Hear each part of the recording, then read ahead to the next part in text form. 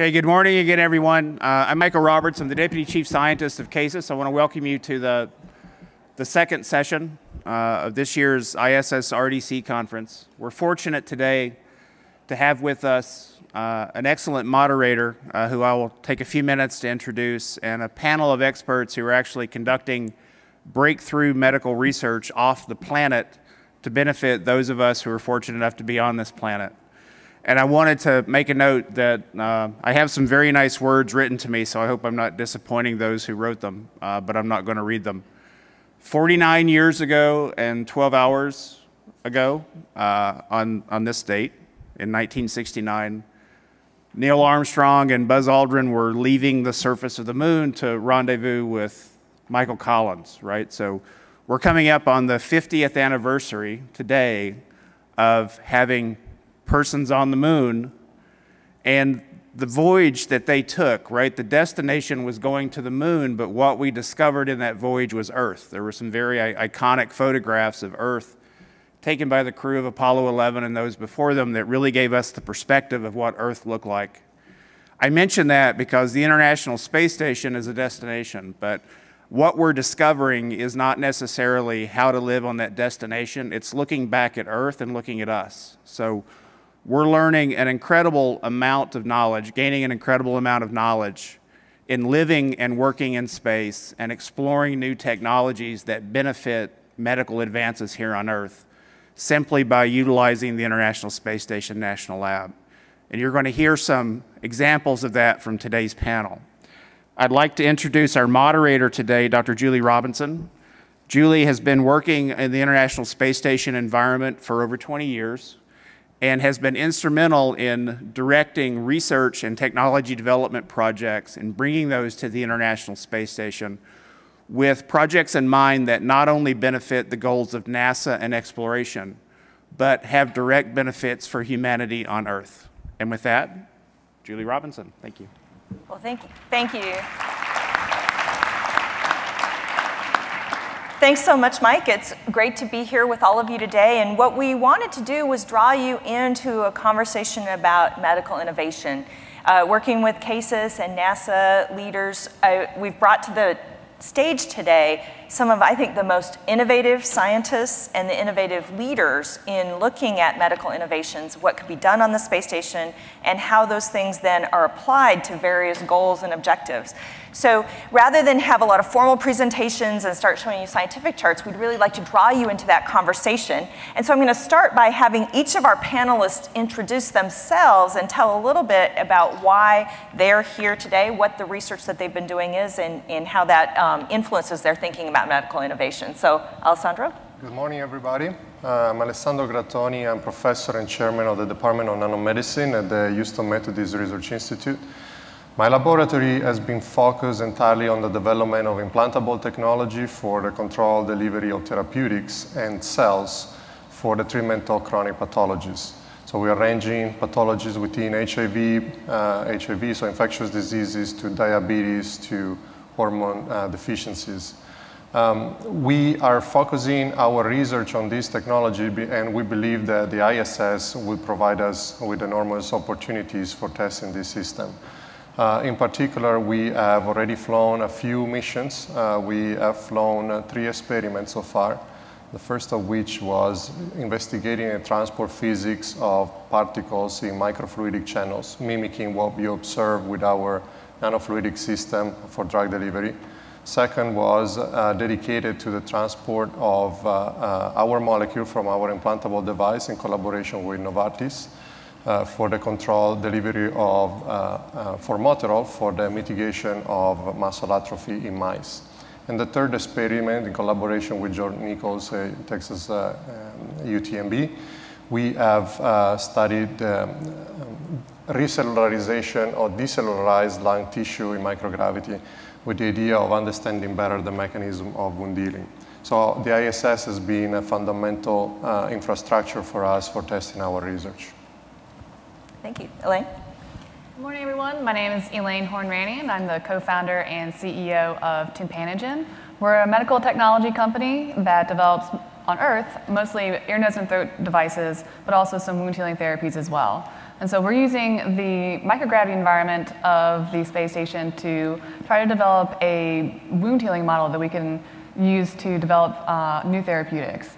And so, as a lot of you know, microgravity simulates a very high stress environment, and so it's a perfect opportunity for us to start looking at how to develop a wound healing model so that we can study organisms under high stress.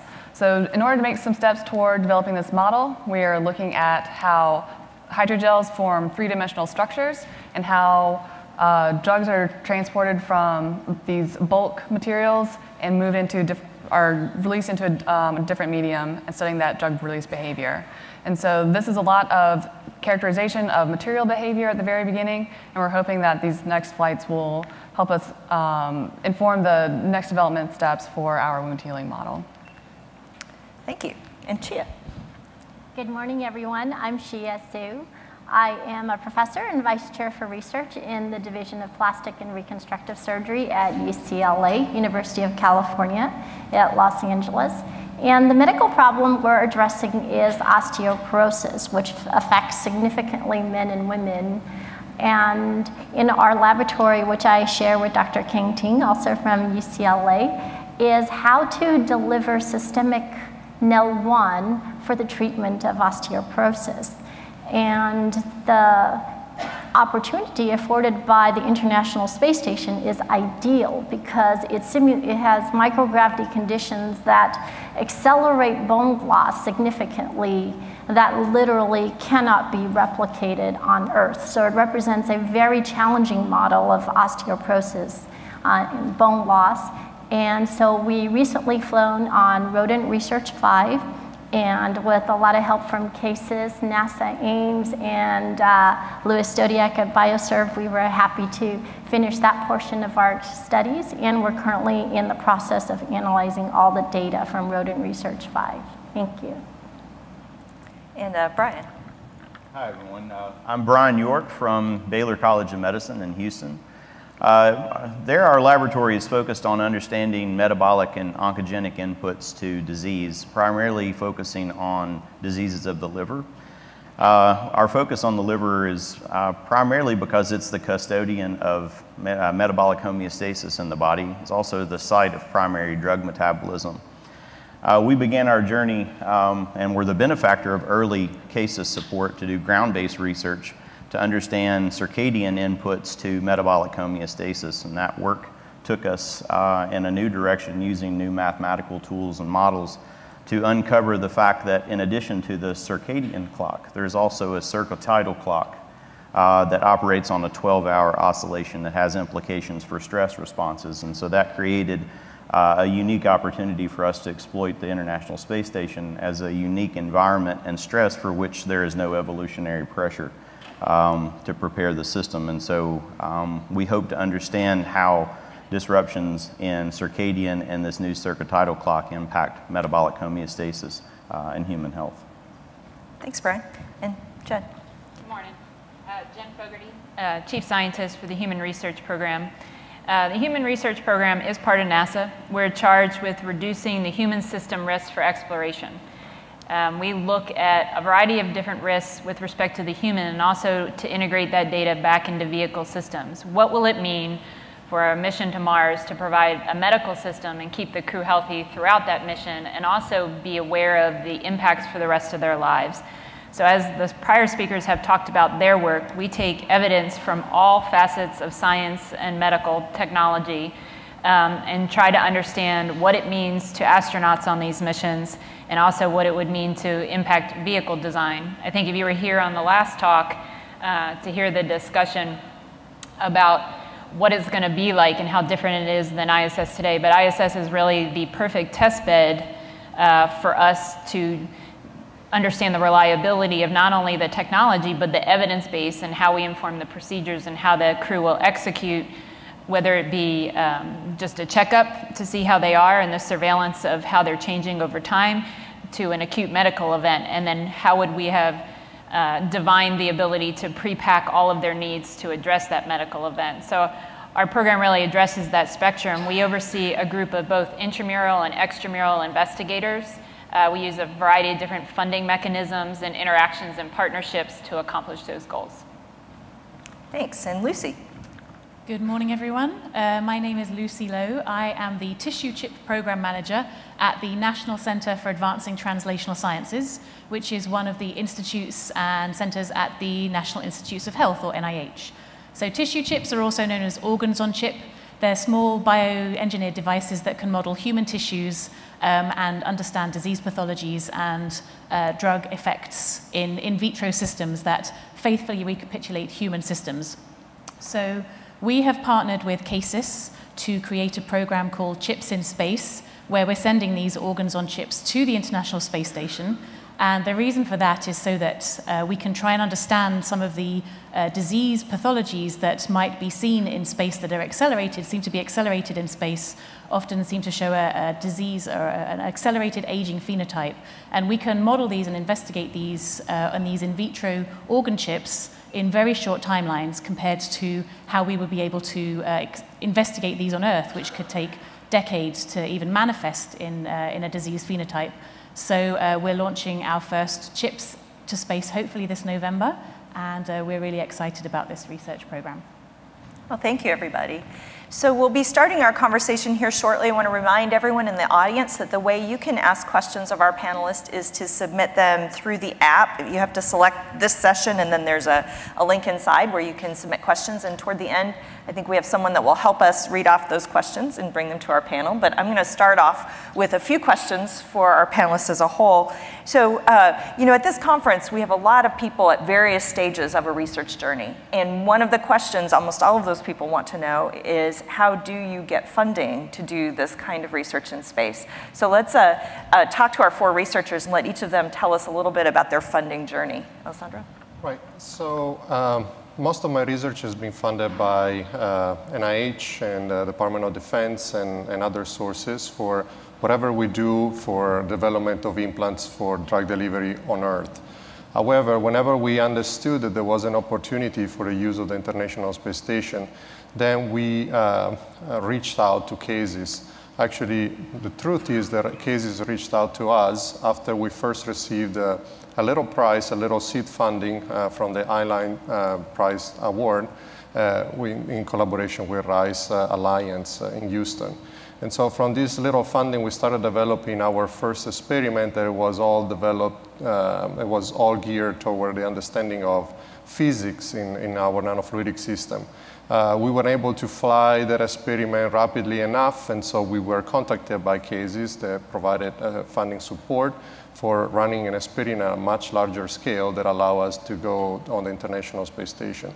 So from the moment on, I started working with CASIS, and I submitted several proposals to CASIS, some of which were actually funded. And the journey has been good so far. I've also applied to funding from NASA and the TRI Institute at Baylor, but I have not had any success with that just yet. But again, with CASIS, I received all the support that I've needed. And not just from CASIS, of course, but also the help, the technical help and from NASA, but as well as the help from the implementation partner, which in my 3 previous missions were supported by BioServe and more recently by ProxOps. Yeah, thanks. Elaine? So our journey has been a little more roundabout because we did not start out as a space-focused company. So several years ago, when we were still students, we competed at the Rice Business Plan competition and won NASA's Human Health and Performance Prize.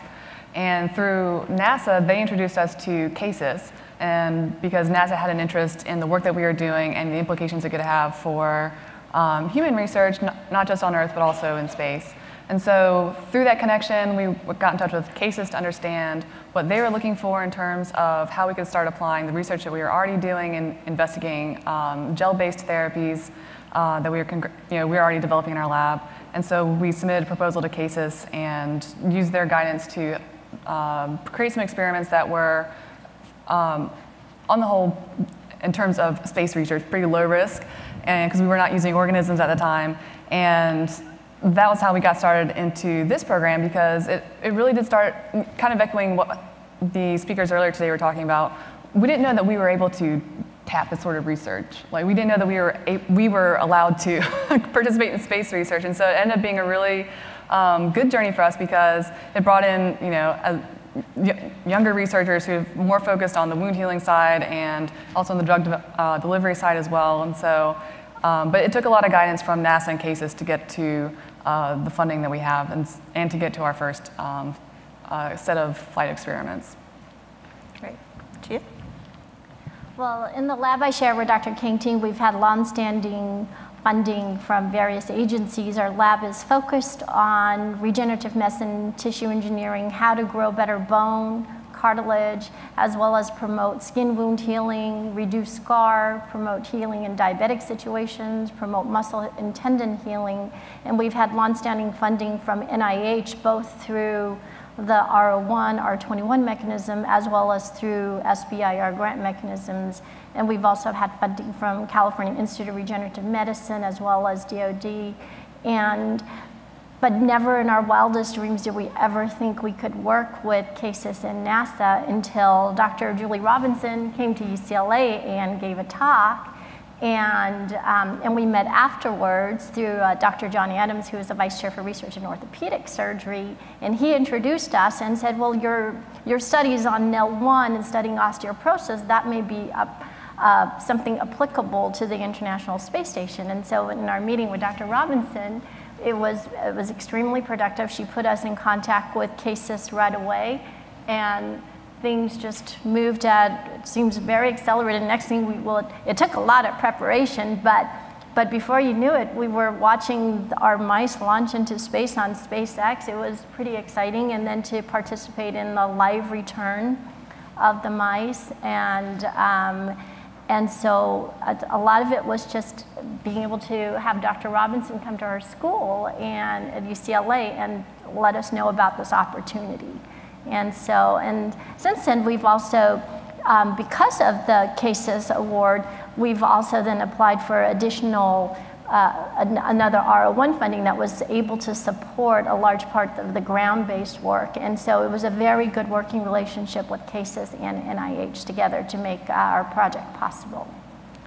Yeah, and I had a great opportunity last week. I was at UCLA and got the opportunity to meet one of the graduate students who had come in just at the right time to work on this project. And some of you in the audience who have worked with NASA over the years know how amazing it is. The graduate student finished on time with spaceflight data, which is, and that's happening more and more. I'm meeting more graduate students that are doing that. And that was just a great thing to see, that the access to the space station is really making a difference for that. Brian. So, our original research was funded by NIH, and we were tasked with looking at metabolic inputs to disease, especially things like type 2 diabetes, obesity. And once we realized that there was a circadian component to this disease and that our work intersected with that interest, we began exploring other opportunities for how to perturb circadian biology with hopes of unmasking new mechanisms and new drug targets. That's when we became introduced to CASIS. And it was really through that partnership. We were, again, one of the first benefactors to be funded for ground-based research by CASIS. And although that originally started out as an interest on circadian biology, we started to take those research tools and resources and began to exploit other opportunities to use novel mathematics to look at gene expression data in the context of the liver in a temporal fashion. And that was really the motivating factor that uncovered this circadial clock. And so it was really CASIS's support of our ground-based research that helped us to identify the best scientific question to put on station. And so now that's where our research is moving. The thing I have to say about our CASIS journey is that unlike the NIH, which is sort of a black box for funding, you submit a grant and 6 months later you find out whether 3 people liked it or not. The process with CASIS was a little bit more iterative, and there was a discussion about what they were looking for, how it could be accomplished, and you got that feedback in real time. And it was able to inform the funding process in a very positive way. And so that was refreshing for us, having come from an NIH background to a process that was a little bit more interactive. So. Thanks. And for Jen and Lucy, what do you guys wish that potential investigators knew about the process for getting funding through your organization? I think we do try to be as transparent as possible, but I get the black box comment. There is stuff that goes on in the background, and some of that is really about federal acquisition. You know, there are rules of procurement, and we have to be respectful of that. But having said that, there's still a great deal of communication. I think the HRP side uses a couple different mechanisms. One of them is a more traditional NRA, which is like what NIH does, but on a much smaller scale. I mean, our funding capability is a bit more limited, not with respect to, I guess, specific areas, but globally, if you look at the budgets, you know, we're dealing with a more limited amount of money. Our groups, actually, we have, they're called elements within the human research program that have particular areas of focus. And this is where you have this dichotomy of having to have some architecture where you can get your work done, where people are in charge of or assign, say, a risk or a topic, but you can't lose sight of the need to translate across, right? That the human is going to experience these stressors as a whole, but I'm going to dive down and study a particular area of interest at a given time, but I still have to go back and understand its context in the bigger picture or all the stresses that will occur. And I'm just saying that because in the elements, we're broken down into human factors, behavioral performance, space radiation, human health countermeasures, and exploration medical capability from topic areas. And when those folks write their topics as an applied program, this is also an element to understand, we very much are focused on affecting outcomes.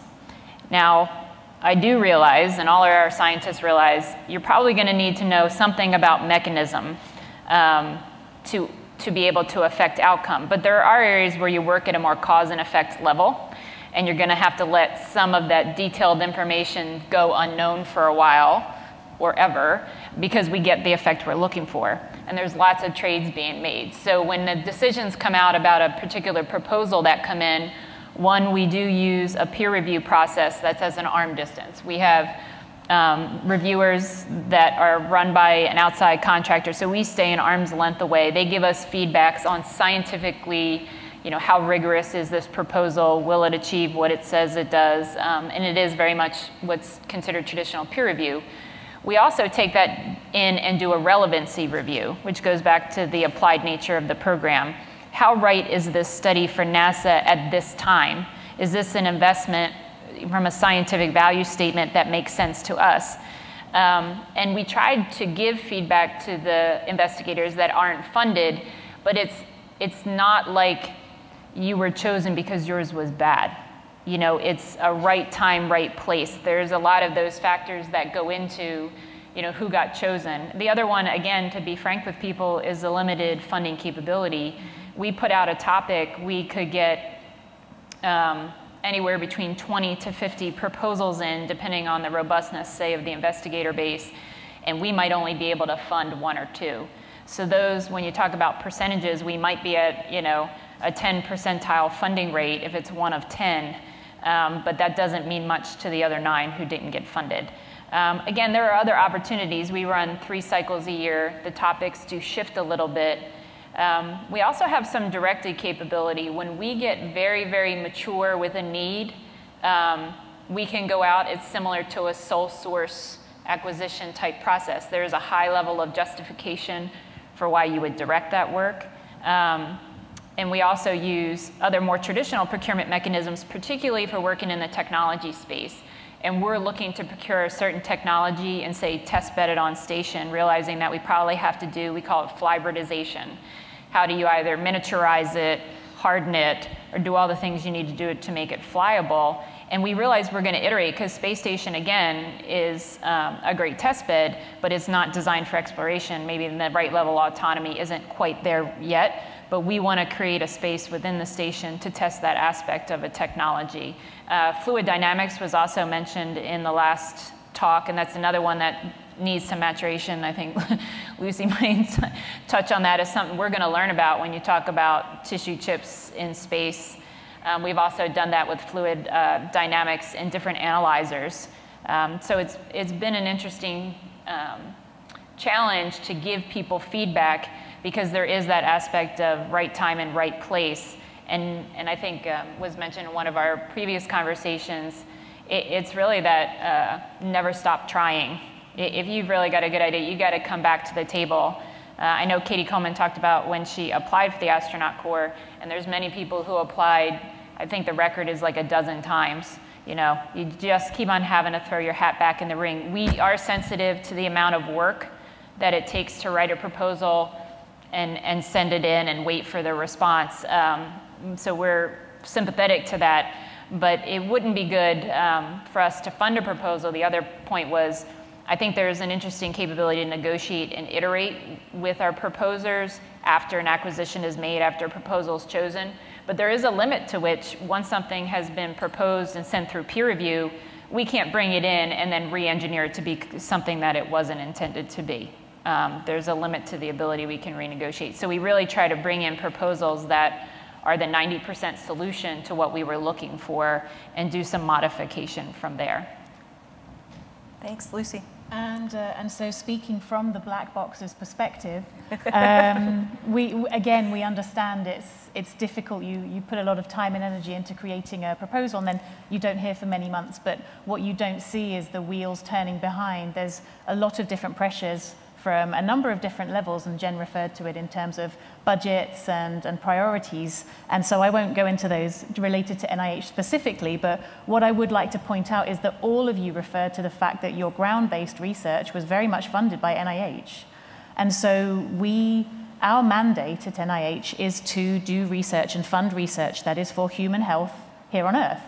And so sometimes it can be the Chips in Space program was quite unusual because it's going to station, but the justifications, and I can talk a bit more about that, the justifications for doing that are very clear because it has clear translational relevance scientifically and technically to things that can go on here on Earth.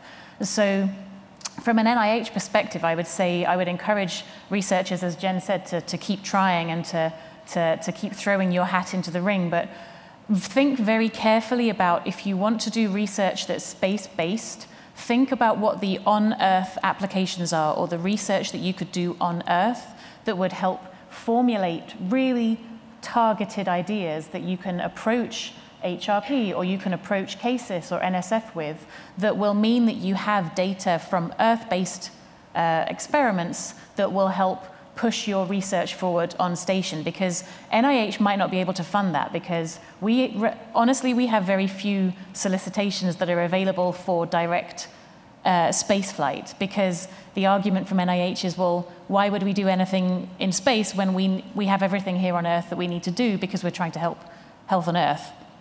So I think it's very important to encourage researchers to think very carefully about what they're doing and how their research has relevance to Earth-based outcomes when you're looking to NIH for funding. NIH and NASA HRP have very different mandates. Jen's talked before about the concept of the risk factors that need addressing, whereas NIH is often very much more exploratory. Some of the programs we have the rolling deadlines. There are so many different institutes and centers at the NIH that cover the whole gamut of research. And so the importance there would be going to the conferences that are relevant to your areas of research. Even if you're a space biomedical researcher, but you're interested in radiation aspects, go to a cancer conference and find NIH staff at the National Cancer Institute or at different kinds of institutes.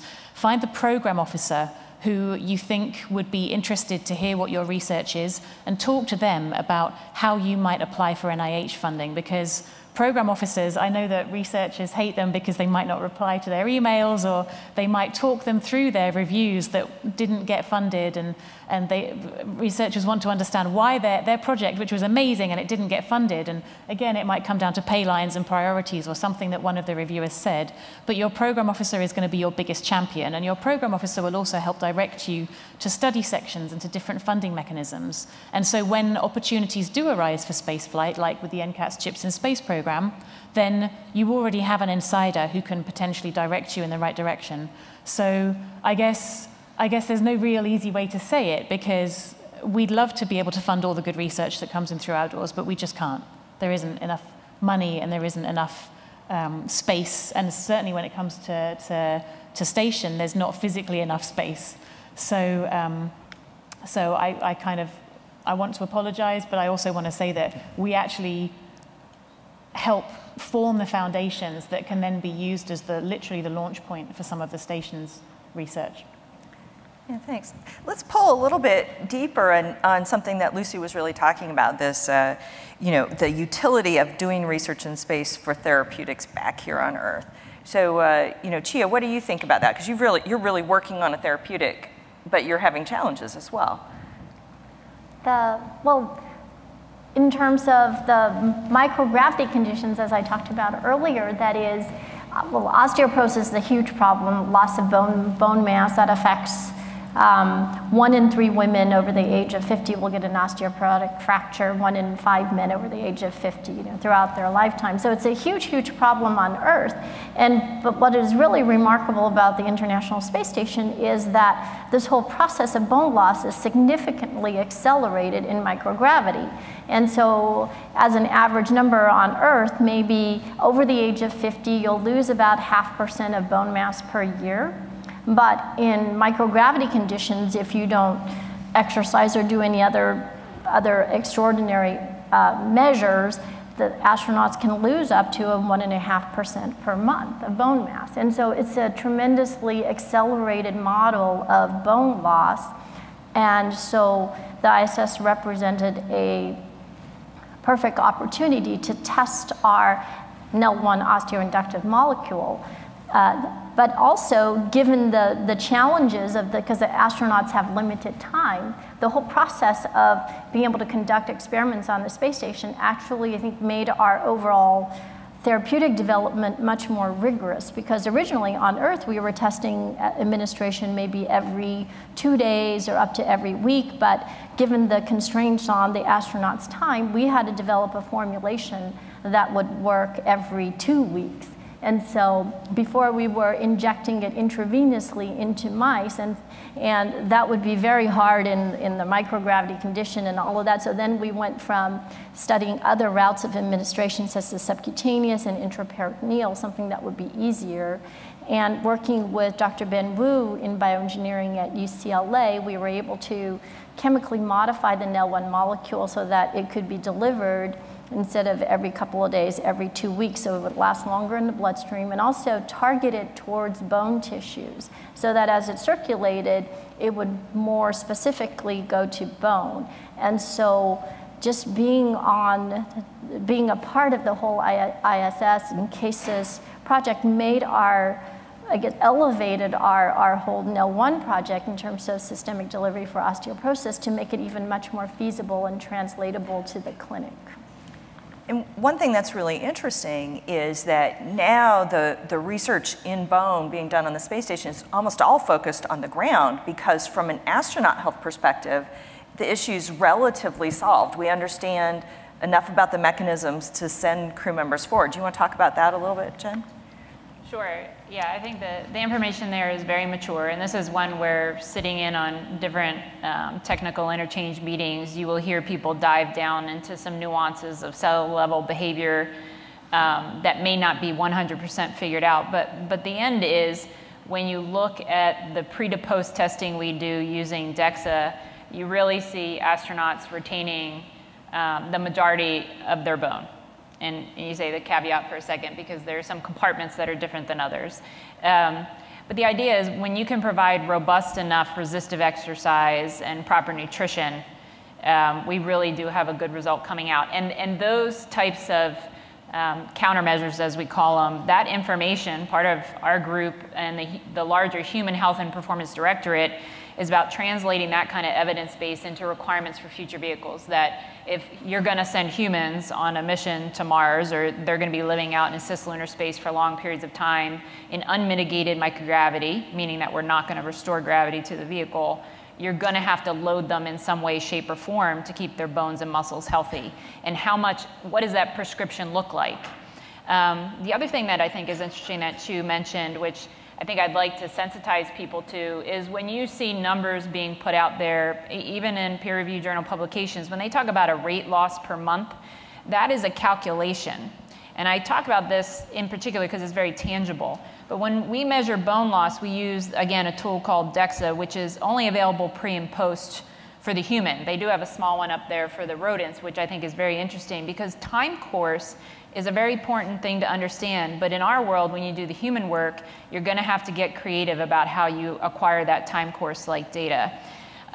Because we're not going to have a DEXA capable of measuring human bone density on something like the International Space Station or a future vehicle. Just like we're not going to have a CAT scanner, we're not going to have an MRI, and that's where we go down the route of alternate ways of getting insight into the body in a non-invasive way that is a very different need for NASA than, say, for terrestrial medicine. And we can kind of play off each other. We can actually do improvements to the ground because for us, necessity is the mother of invention. We're going to have to figure out a different way to achieve this and be a big driver, which can be a step function change, not only for us, but for terrestrial medicine, because we have implications with respect to our requirements that impact home health care, remote medicine, exploratory medicine, exploration medicine for people who want to dive deep in the ocean or people who want to climb another mountain and go remote places. But the bone one to me is very interesting because the loss clearly is negative, and it's clearly negative in particular regions of the body that are used to being heavily loaded, such as the pelvis and the femur, where you carry a lot of your body weight when you're in gravity, and that goes away in microgravity. Clearly, your body is adapting to that. It's not going to keep what it doesn't need, so it starts to shed that bone. But when you look at that negative relationship right now, it's only pre to post, and you're allowed to draw that curve almost any way you'd like between them, because we really don't know the slope of the curve. And that can become critical, because the question and why we did the one-year mission and continue to advocate for one-year missions, when you look at a Mars duration exploration class mission from an exposure standpoint, is a 6 or a 12-month mission different than 3 months? Because if it's all front-loaded with respect to bone, and then you come to some new homeostatic relationship, maybe that big driver goes away. You also worry about bimodal responses. Do you reach another threshold later in the mission where you have another steep drop because physiologically you've reached another threshold or set point where your body says, oh, now I'm going to do this other thing and compensate in a different way? So I think the bone one from an astronaut perspective for a 6-month mission is well understood. We know what we need to provide the crew. Some more questions start to open up when you start talking about going 12, 18, 36 months of microgravity exposure that says, do you need some type of pharmaceutical or therapeutic intervention that is going to keep their bones healthy? Because in microgravity, they will be safe, meaning that you're not going to reload them in microgravity other than their exercise protocol, which you have to be mindful of. But that return to gravity, whether it be 3/8 on Mars or 1G on Earth, is going to be fast, and it's going to be radical for the body to experience, and that's where the injury risk is. That's where the fracture risk is. And he says, we're trying to manage risk across a mission duration, but have very punctate areas within a mission that says, suddenly the risk escalates a lot, and I had to use the entire mission, or we had to use the entire mission duration to prepare for that acute risk. So we do a lot of those risk comparisons, back to our discussion about funding and priorities, that says when you map them out together on something like a likelihood by consequence scale that says where do these things compare to each other and how much risk in the intervention are we able to take to then mitigate another risk that's downstream. So there's a lot of balancing that goes on, and really evidence-based and knowledge is key about making those decisions, and the transparency about how we use the information from our investigators that says maybe this mechanism is important, but I need to bookkeep it over here because I can't get back to it right now because I have to solve this other problem that's prime. So that's why you see a lot of shifting in our decisions about our funding profile that says some things have moved forward, such as the space-associated neuroocular syndrome. And the reason I had to pause was it had a prior name recently, and we're shifting to that terminology. And that's really about changes in what's going on in the astronaut eye and brain, which have put itself front and center. It says we need to understand this one because bone is in a safe place from an astronaut perspective right now, but that may come back to us when we have a mission where a Mars landing or a much more extended duration exposure to microgravity occurs, because you're not only dealing with the immediate risk at landing, which could be fracture and injury, but the long-term health implications of having your bone architecture altered forever. So Brian, you've been thinking about time courses a lot and are in the planning stages of a very unique and new experimental design that no one's ever done before. You want to talk a little bit about time course there? Yeah, so we, again, our research started with an emphasis on circadian biology and the realization that we have all these tools to try to keep us on schedule here. But in space, there's an accelerator to circadian disruption, and that is the exposure to microgravity. And no one really understands that interplay. And so we began doing ground-based research to try to tackle that problem at a mechanistic level, with hopes that we would identify players that would allow us to either re-entrain the clock or prevent its perturbation in the first place. And that work really took us in some strange directions, and we had partnerships with signal processing engineers and mathematicians and try to take a completely different look at analyzing this problem of circadian biology. And we applied some new tools and actually uncovered that in addition to this well-established 24-hour circadian rhythm, that there is a 12-hour clock that exists from crustaceans all the way up to higher order mammals such as ourselves.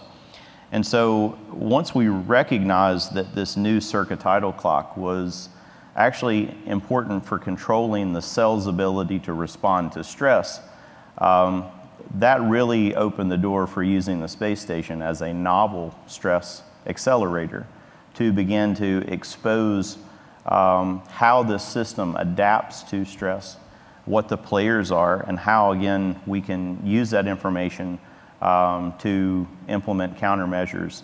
And so the way that we had to approach structuring our experiment is we want to take mice, put them on station, entrain them in a 12-hour light-dark cycle, which is their customary husbandry conditions. Then put these mice in constant darkness, which is called free-running conditions. So the mice are then on their own circadian clock. There's no external cue of food or light that's driving their biology. And then every 2 hours over a 24-hour period, harvest tissues from these mice for the purposes of bringing them back and applying unbiased omic tools to understand how gene expression, metabolite differences, protein dynamics, these sorts of things influence the ability of the organism to remain entrained and healthy as a response of their circadian behavior or their circadian behavior, as we've now discovered. So we've got some challenges ahead of us for figuring out how to actually implement that on station. But I think the temporal aspects of the study are going to shed some light on responses temporally in that environment that we've not been privy to up until now. Well, let's go back and talk a little more about therapeutics, because we've got two scientists here who are really looking at drug delivery. And I would say that was a less expected direction for space research to go, I think, 20 years ago than it's turned out to be. So, what do you see as the challenges and the innovative opportunity from the space station? Alessandro? Well, in the context of drug delivery, of course, there's enormous potential. You both have been talking about drug delivery in a circadian, following kind of chronobiology type of profiles, as well as sustaining the delivery over time for extended period of time. And this is exactly what we are developing, and we have developed this in support with Casey's support. In particular, again, we have developed our first technology for control administration of therapeutics that allows to deliver drugs for extended period of time, ranging from months all the way to years. We are applying them in many different areas. Again, HIV pre-exposure prophylaxis is one of them, for which we are actually getting closer to clinical trial in collaboration with Gilead Sciences. So we have already gone through the non-human primate trials. We tested that same technology together with Novartis for the rodent research experiment that we had just performed, and it was recently concluded, where we were testing it with formoterol for abrogating muscle atrophy. So we were delivering for 2 months in a constant fashion formoterol out of these tiny little implants. But also Casey has supported us in the development of these remotely controlled drug delivery implants that could be very meaningful in the context of delivering chronotherapeutics, because it's a technology that can be pre-programmed to deliver drugs at different times during the day, or it can be remotely controlled. Matter of fact, we have one of the next experiment involves flying one of these devices inserted in mice and tune the release from here, from ground, tune it into the animals. So that also from a feasibility standpoint for animal research, both here down here on Earth as well as the International Space Station, having a device that allows you to tune, modulating up and down the drug release at any time that you want, that would be pretty beneficial. So we really believe the International Space Station offers enormous possibilities, and it's a driver for the development of new technologies. Of course, also going to long-term mission, going to Mars. While I fully understand that, for example, the problem of osteoporosis has been somewhat tackled, again, there is a need maybe for longer terms flight experiments, but also mission with astronauts going for several months in microgravity. Maybe pharmacological intervention could also be an option, and then you would need a delivery strategy for the drug. So this is also enters in the context of precision medicine. In precision medicine, you tend to talk primarily about getting the right medication to the right patients based on all a number of different types of information. But in my context, precision medicine involves also delivering the drugs at the right time and in the right location in the body. And this is what it's one of the focus of nanotechnology in general, and in my laboratory in particular for nanofluidics again. One of the great things about doing research on station is that there are a lot of projects you can work on that have not been done before. And so that was one of the motivations for looking at how these gels that we make are forming their three-dimensional structures in microgravity, and how bulk release of the drugs that we're studying changes in microgravity as well. And so the research that we're doing is built upon a lot of research that probably some of the PIs in the room have already done in terms of the protein crystallization, looking how that changes in microgravity, and of course some of the drug delivery studies as well. And so one thing that's really exciting for us is that we get to look at, through our flight experiments, since we're only looking at how microgravity affects the structure of these gels and the bulk release of these drugs, we get to look at very basic material behavior. And we want the goal for us is to start toward the development of a wound healing model by starting out with understanding these material behaviors. But the data that we're collecting will just contribute to the overall knowledge base that other investigators can use in the future as well. And so that's one thing that's driving us for this project, is not just to meet our own goals in terms of trying to develop a better wound healing model for use in microgravity, but also inspire other investigators to use the data that we collect to use it in ways that we had never expected. So I'd like to pick up on the precision medicine thread that Alejandro brought up. Definitely, I think we're on the cusp. All of us, every single one of us, is going to care a lot about precision medicine more and more as time goes on. And for those of you who maybe aren't tuned into that term, it's really the ability for healthcare providers to tailor their treatment strategies and their prevention strategies to a given individual's genetic makeup and potentially their health history and their lifestyle and their diet as well, so that the treatment matches and is most effective for the person.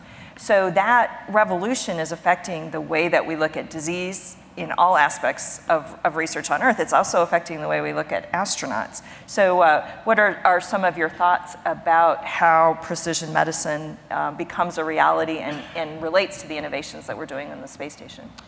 Well, as I mentioned before, again, in my view of precision medicine, of course, the timing aspect is very much key. There are many pathologies down here on Earth, rheumatoid arthritis, hypertension, that of course have been shown to be responsive to different type of treatment if the drug is dosed at the precise time during the day or during the night. And that's what has been driving our developments of implantable drug delivery. But of course, all we're trying to do with this sophisticated implantable drug delivery system, or using cells that can obviously use their own internal mechanism to regulate the release or secretion of any particular therapeutic molecules according to needs, that is, of course, is up and coming, and I believe it's very much in line with the concept of precision medicine. Other thoughts? We don't really You don't really think touch about that. Yeah. precision medicine right now. But Chia, what are you thinking about how precision medicine, are you starting to think about different kinds of patients responding to different kinds of therapeutics? I think that would be true in general for most of medicine in the sense, or just going very specifically in the field of osteoporosis. It's a very open question. Like if someone comes in with osteoporosis, what sort of medication do you put them on? And once you put them on it, for how long? And then when do you take them off? And that's a very basic question for all of this. And I think a lot of that won't necessarily get answered until we understand how each person is genetically different. So not everybody will get osteoporosis. Why is that? Part of it is genetic, part of it is lifestyle, environment. And so as we get to understand it better, we'll probably understand better what type of anti-osteoporosis medicine will work better. Will this person benefit more from a medication that inhibits osteoclast, or would this person benefit more from something like an anabolic? But also the whole question of how long to treat that person for. These are all very open questions in the field of osteoporosis. And right now it is a black box in a way, because we don't understand how to deliver and what medicine to best deliver to what type of patients for how long. And as we understand this better, we'll get much more precise. Yeah. Brian? We were talking this morning at breakfast about, the limited number of patient samples that are derived from astronauts, and that, each one of them is an N of 1 occurrence. And how do you improve that person's health? Well, no one model is going to be sufficient to allow you to answer those types of questions. And so I think it's this marriage between human-based research and basic science that affords an opportunity for you to use information that you gain in the basic science sector and apply that information to your N of 1 case of humans, whether it be you as the patient in the doctor's office or you as the astronaut on the space station. And so, I think one of the things that's emerged from this discussion is that we all take a different approach to understanding inputs to human health, and whether it be drug delivery or drug discovery or defining new targets for drugs, all of those fit into the goal of ultimately understanding your disease, right? Because we could all have type 2 diabetes, but your manifestation of the disease is very different than mine. We're very different than another person's. And understanding how biology works on a threshold effect and how compensatory mechanisms give rise to the manifestation of disease really affords us the ability to target one's disease, whatever it is, so that we have the best chance of affecting a change and a positive one for that person. Jennifer, how do you see precision medicine affecting astronaut health? Yeah, so this has been front and center for us. One, the comment about the discussion this morning was, we look at the total number of people flown in space, and the US OS side, including shuttle, is like at 520 some odd people, and it's about 525 Ns of 1. They've all, to choose comment, it is a combination of your genetics and lifestyle and then other exposures that ultimately manifest different outcomes. And we've had very different outcomes given very similar exposures, which starts to lead you to believe that the discriminator was on a genetic level, something very intrinsic to the individual, that you could put them in the same environment and have very different responses. It could also be how they were prepared. Kind of what did they do going into the exposure that maybe led to better outcomes. So I think you can use precision medicine and its maturation in a lot of different ways. But again, there are a lot of balances that you're trying to work with, where you invest versus where you're just going to be a recipient of kind of the knowledge base and evidence base that's growing terrestrially via NIH, NSF, the American Diabetes Association, American Heart Association, all those out there funding, trying to understand that role of what is intrinsically important to know about the individual that then allows the physician to treat them on a very specific level to have the best outcome for that person. And where is it still that some of the generalities just work? It's interesting to see. So we have, trying to interpret the evidence base and the new information that's coming along with all of the variety of omics data, whether it be genomics data or proteomics data or metabolomics, and I've heard physiomics, and they're adding omics on to just about everything. But where do those things become meaningful discriminators? So you have to have some really powerful tools. This is where I think you get into some big data when you're dealing with large populations. When you then go into a small subset of individuals, you might lose the power of what those things used to mean. And you say, okay, well, now we go back to the individual. The other constraint we have is this vehicle needs to be built, needs to be designed, and you have to have your evidence base ready and written in documentation to translate it to vehicle designers, engineers, who say, well, what does it mean to have to carry an analyzer that does surveillance so you understand a given biomarker at a certain time, and then you had to predetermine, again, what pharmaceutical intervention had to be present so that individual got what they need. And so kind of the resource constraints definitely play into how much we'll be actually able to implement. We're definitely trying to be smart about it and pull the evidence base together and at least get it in a place where we can inform the decision making. But it's going to be quite the process to see how the data evolves over the next couple of decades. I think we're also mindful that there are things intrinsic to vehicle design that we're going to have to lock down sooner rather than later with respect to some of the upcoming missions. But then there's an element of modularity. What can be brought with you? What can change over time and evolve and be responsive to the new evidence base? And how do we allow for that and we allow for improvement?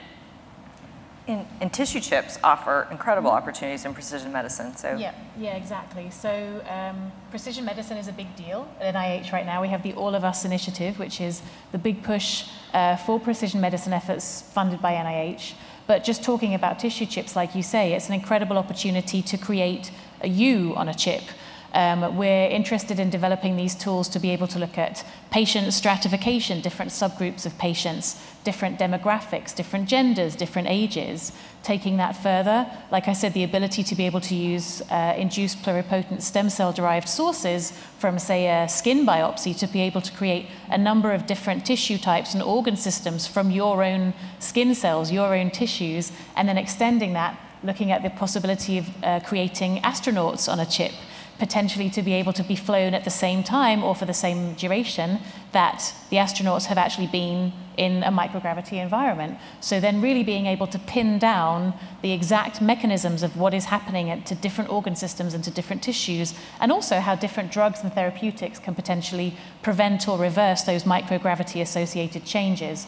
So there's huge utility, not just here on Earth, but also in space, in terms of using these tissue chips. And so one of the reasons that we partnered with CASIS to actually send these chips to station is not just because of the fact that we can utilize microgravity to really recreate some of these disease pathologies that we see here on Earth, but also because tissue chips right now, they might be very small bioengineered micro devices, as we call them, about the size of a USB stick, but they might need something the size of your kitchen refrigerator to actually be able to supply the computing needs and all the fluids and the pumps and the incubators and the refrigerators. And so we've been pushing our teams to actually create systems that you can't send something that size to support one chip up to station because NASA just wouldn't allow it. So we've had to push our teams to adapt their systems, working with the implementation partners here and doing an amazing job of taking something that was the size of your refrigerator and turning it into the size of a shoebox and making it something that's very automated and something that's very plug and play.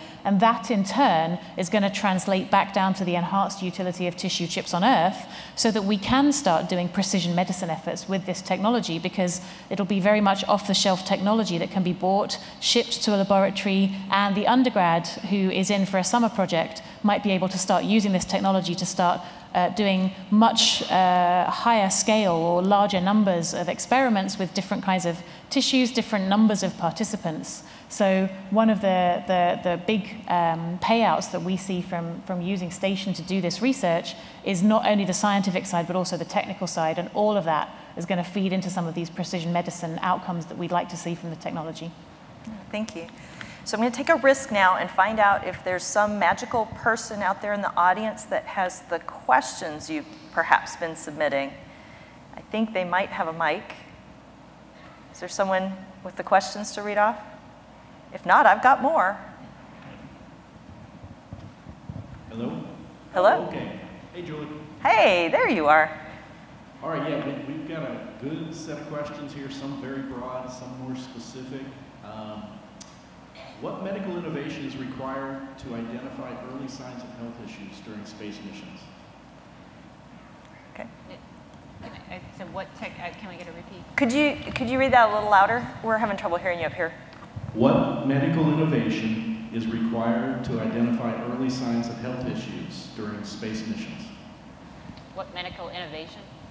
So I think that is being referred to there is like biomarker. And when we talk about biomarker in the broadest sense possible, so it could be something found in blood, urine, on an imaging scan. What is it what is that signal that something is shifting in a person from healthy to subclinical, unhealthy, leading toward a really bad outcome? We have some that we know every day that are used commonly in medicine. You know, they're going to manage your blood pressure. I think hypertension was mentioned before. It's not a good thing to let blood pressure go unchecked higher than 120/80. It's not good to have a resting heart rate, you know, regularly above 65 beats per minute. You all know probably where you should keep your cholesterol in a certain box. You know, how much higher do you want HDL? How much lower do you want LDL?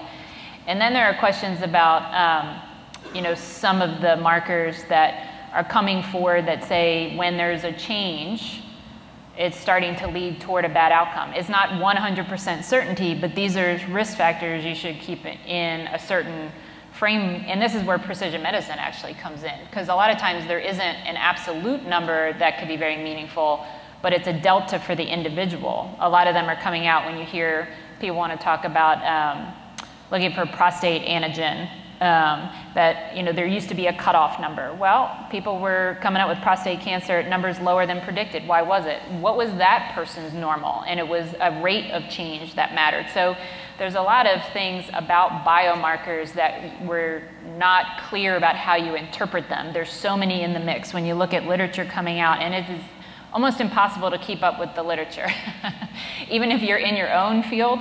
But when, you know, you're trying to do spaceflight medicine and you're supposed to cover all of medicine, all of our scientists are really struggling. And this is where you use other tools, analytic tools, to keep up and say, I need something to go crawl what's coming out to shine the light on or throw the flag up. And I think that was mentioned earlier in the discussion that, you know, you hear something, you go to these conferences, you're like, oh, I never thought about X, Y, or Z biomarker being relevant to us. But if it's preceding, you know, saying something is going to come on imminently, how do we get that back in the box? And that's really key, I think, philosophically, to managing risk properly for the astronauts, as well as in terrestrial medicine and home health care, that you would really like to do prevention, real preventive medicine, which is understand what is your healthy state, what does your constitution look like, and then how do you start to deviate from that and it be a negative way. The other thing, just to mention, is that you, in space flight, and this is a double negative on purpose, you can't accept no change,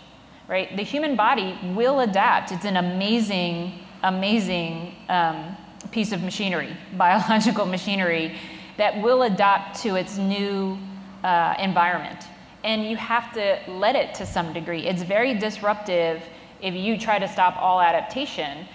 But there is a place at which adaptation can become maladaptive. And sometimes it's situational. I mentioned before, kind of my comment about bone, that, you know, if you were just going to live in microgravity and were not going to be loaded, there probably is no real risk of having less bone density and changes to your architecture. The risk comes when you reload and you're exposed to certain forces. And so you say, okay, now I have to kind of toggle between these situations and understand how we do prevention and interfere only when it really becomes we're going toward a negative outcome. So the biomarkers are so interesting to us, but it is right now, it's kind of the Wild West of biomarkers, and they're coming in from all angles, and some are in early discovery phases and look very promising. And some of this is about time. We also talked about you need runtime. You need runtime from an engineering perspective on your technology. We need runtime on our science data. And I think earlier, you know, during Adam Savage's thing, science is messy. You know, for a long time, something will stand up and be a fact and be a truth, and then all of a sudden it will tumble. You know, we'll find out that wasn't exactly right, or there was a different way to look at it. And from a NASA perspective, we're going to stick kind of with the tried and true. So the most cutting edge isn't something we're going to jump on and implement right away. We're going to have to let it get some runtime. It won't mean that from a research perspective, we won't start trying it out. But I also, and probably not in this panel, get into transitioning it to the operational side. That's not a trivial jump, and there's a lot of that valley of death. So from a biomarker perspective, we are just doing surveillance of biomarkers at this point to understand what's really going to become a good signal in a very noisy environment that is an actionable piece of information that we're then going to integrate into a medical architecture. So Ken, we've got about one more question, I think, by the timekeeper I'm getting. Do you have a good question to offer the panel as a closer, or do you want me to put one forward myself? Let me see here for, well, there's a couple of questions where you can close out on your own. One is, how competitive is it to be able to get research proposals accepted for on-station work? And the other is throwing us at NASA under the bus. What can NASA do to make your research more effective? Okay. So how competitive and what can NASA do? Maybe let's do a quick firing line across the panel. Let everyone get one last word in. Alessandro? Well, from my experience, I guess NIH funding are the most competitive, and of course NIH funding to go on the ISS, I think even more so, although I have not tried just yet. But with CASIS funding, I had a very good, really experience, really with this kind of interactive manner of reviewing, of course, the research, but also providing comments and being able to go back and forth and to finalize the application in a way that it's really meaningful. I think it's really a good way of handling funding proposal, and I really appreciate this from CASIS. I don't have much experience with NASA because also, similarly to the NIH, the few times that I have applied, not being able to receive real comments that would help me develop my proposal further. So again, most of my funding for ISS research comes from CASIS. Elaine? For us, with our funding from CASIS, we made sure that there's a very clear connection between the work they were doing on station and how that was relevant back to humanity on Earth. And so with this wound healing model, we're looking at wound healing in particular because, you know, if you have humans in combat situations, they're undergoing a lot of stress, and if they're wounded, you need to know how to treat them a little bit better. And so in our proposal, we were very clear on describing what the connection was between the space research and the ground research and how that implications for, you know, both space and Earth. And so I think drawing that very distinct connection helped us a lot because we did it very early on, and that made the conversations with CASIS go a lot smoother. Okay. Competition or what you wish NASA would do? We haven't directly dealt with NASA in terms of grant funding, but with CASIS, it was a very collaborative process in terms of they let us know what they wanted, and we then applied for the grant, and then it went through independent review, but it was much more back and forth. So it's competitive for certain. There's lots of people with great ideas. I think we often look at these funding agencies as simply the supplier of the money, but that's not really their goal. Their goal is to provide the framework for the right question. You said something earlier about choosing the 90% solution, right? And so I think as funding agencies become more focused as to the problems that they need solved, we as researchers are better equipped to say, well, actually I have an idea that might be a solution to this problem, and then you can tailor your research to their problem. And and they also have the money. So Lucy, what do you wish NASA would do? So I think all of the researchers said really good things, which is tailor your research to the point that the funding body is trying to make, whether that's NASA or CASIS or NIH. And my final point for NASA would just be, come work with us. Throw money into the ring, throw ideas into the ring, be collaborative. Certainly at NCATS, everything we do is extremely collaborative. By leveraging the resources of the different agencies, then the whole research that can come out can be much greater than the sum of its parts. And do you think it's competitive, both you and Jen? How do you see that competition? Due to the constrained resources, there's no doubt it's competitive. I think we can continue to do a better job about articulating what it is we need. Sometimes we try to step back and say, well, let's not tell them what, because it says, at some point, do we over-articulate ourselves and then constrain the actual solution rather than really ask the question? I think we got to be better at stating what the problem is and letting them come with solutions rather than constraining the solution from the outset. We're not going to fix the money thing easily. Not sure. That's a whole different discussion panel. But you know, the space station as a national lab, what it did is it said, if you can find funding by hook or by crook, however, you can bring that forward to CASIS and you can fly it in space. So it made space research be just like research in your own lab, only further and maybe a little more challenging. But it opened it up, so you didn't have to go to only one route. You can appeal to an NIH mission, or you can appeal to a NASA mission, or a commercialization goal, or a product goal, and all of those things find their way forward, which I think allows an innovative space that wouldn't be there if any one agency was controlling all aspects of that, where then everyone would tune themselves to that one agency's approach, and we would be leaving a lot of things on the sides. And this way, a good idea with a dedicated person pitching it, repitching it, trying again in a different way, just like on Earth, we can have those ideas come forward and really be transformative. Please join me in thanking all of our panelists, and also Liz Warren, who did an amazing amount of work behind the scenes to make this panel happen today. And thank you to all the panelists for being here. It was a great conversation.